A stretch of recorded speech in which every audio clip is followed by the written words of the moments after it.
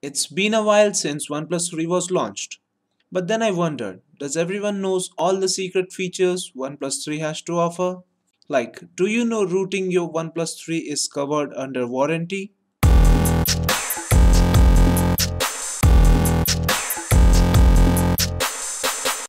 What is up guys, Sky here back with another video. Today I'm going over 15 hacks which you probably didn't know before about OnePlus 3. For the love of AMOLED displays, OnePlus 3 offers you the option to turn on the dark mode under customization option in settings. It is not only cool on AMOLED display but also saves you some battery. Plus you can opt out to change the accent color with dark mode and there are 8 different colors to choose from.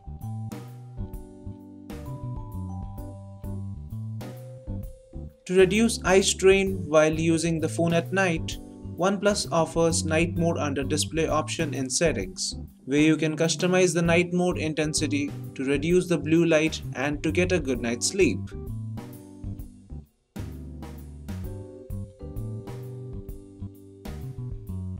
How good the colors on the screen look to an individual can often be a point of debate. A perfect balance to some is too cool or too warm for others. Thankfully, OnePlus includes the option to manually adjust the color temperature through a slider under display in settings. Sliding right makes it more warmer and left makes it more cooler. OnePlus 3 offers 120 frames per second slow motion video recording at 720p. Just open the camera and tap on the left corner button and slide down to record your slow motion videos.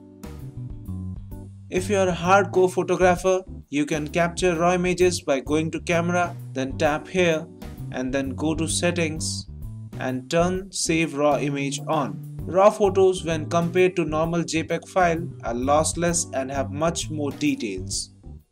OnePlus Oxygen OS offers an interesting feature called Shelf, and you can turn it on by pressing the home screen, then customize and then enable shelf.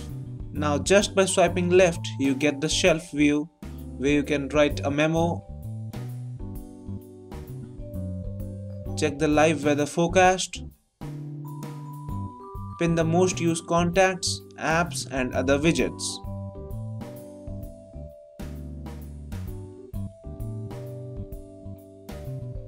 Under the same customization button from home screen, you can make the persistent Google search bar transparent or can even disable it. Swiping right, you can change your icon size from small to standard and to large. However, the icon size does not change in the menu. It only changes on the home screen.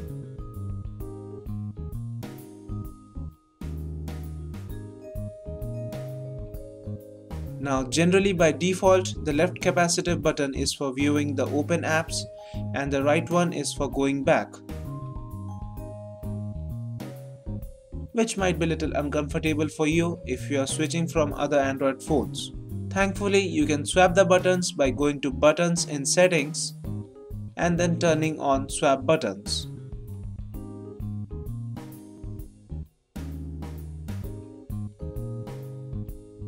The manual mode on OnePlus 3 is just amazing and you can get the option by swiping left to right on the camera interface, where you can manually change the ISO value, exposure, white balance and even the focus by using the slider on the respective options.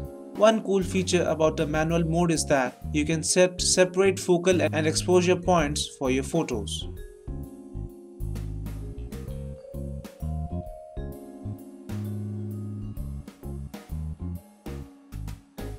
You can even get rid of the traditional battery icon on the top under battery in settings and choose between battery bar, circle, percent, or if you want to, you can even hide the icon.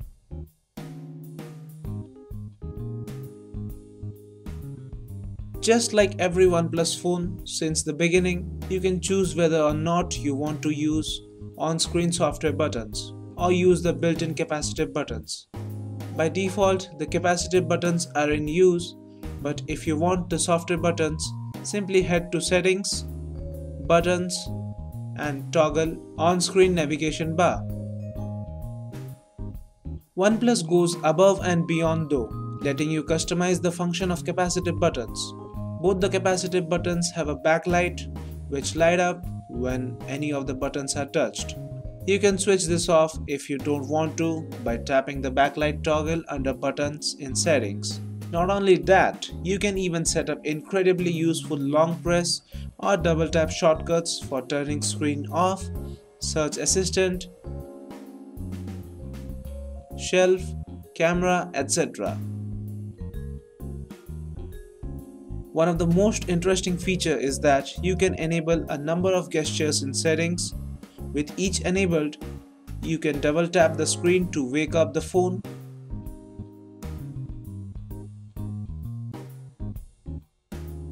switch on the flashlight by drawing a V,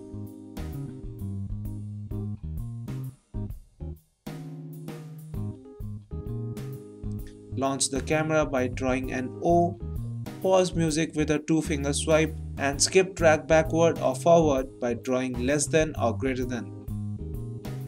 You can customize the notification bar icons just like any other Android phone by tapping on the edit button and arrange them as desired. At last but not the least, under customization from your home screen, you can accommodate more number of icons in your app drawer if you don't want to scroll up and down always by choosing the large option, and vice versa. So that is it guys, thank you for watching. Hit that like button if you found any useful hack from this video. Share it among your friends if you want them to know any. Subscribe to show some support, and I will talk to you soon. Peace.